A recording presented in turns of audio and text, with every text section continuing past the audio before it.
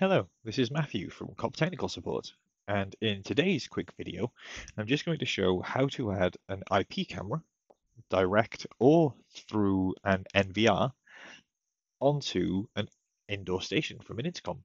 So the device that we add this to needs to be a main indoor station. In the example that we've set up before, we have two main indoor stations. We have M1 living room and M2 annex. So in this one, we're just going to add our IP cameras to our living room screen, and they then show up on our extensions as well.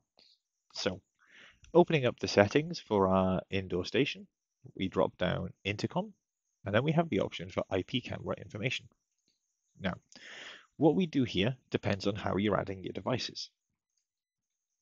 If you're adding the device direct, so the camera is network facing, and you can just add it direct using the camera's IP address, then you can do that.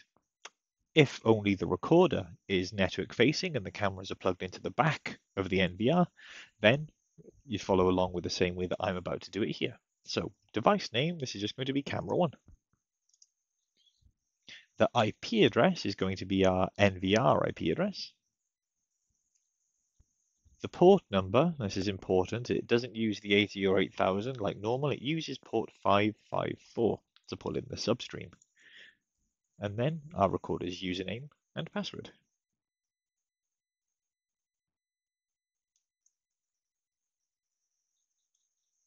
Channel number is what channel from the recorder do we want to pull in?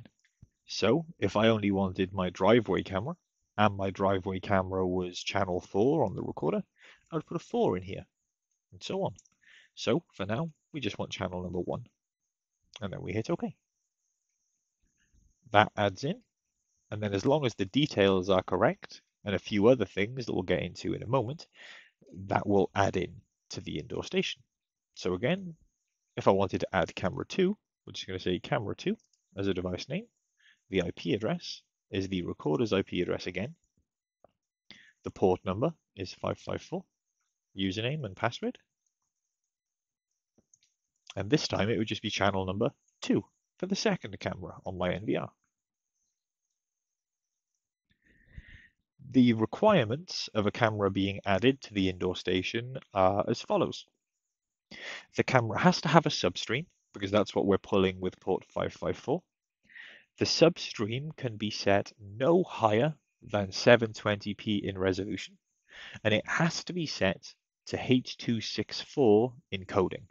Now, all of that is set up on the camera itself. If, for example, we were pulling in a camera direct, then we wouldn't have to worry about this next bit.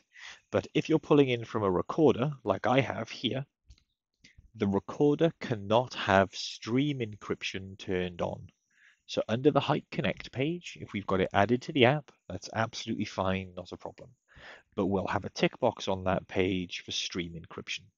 That needs to be disabled because the indoor station cannot pass stream encryption. And that's it. That's the list of requirements, and that's how we add IP cameras to our indoor stations. Thank you very much for watching today.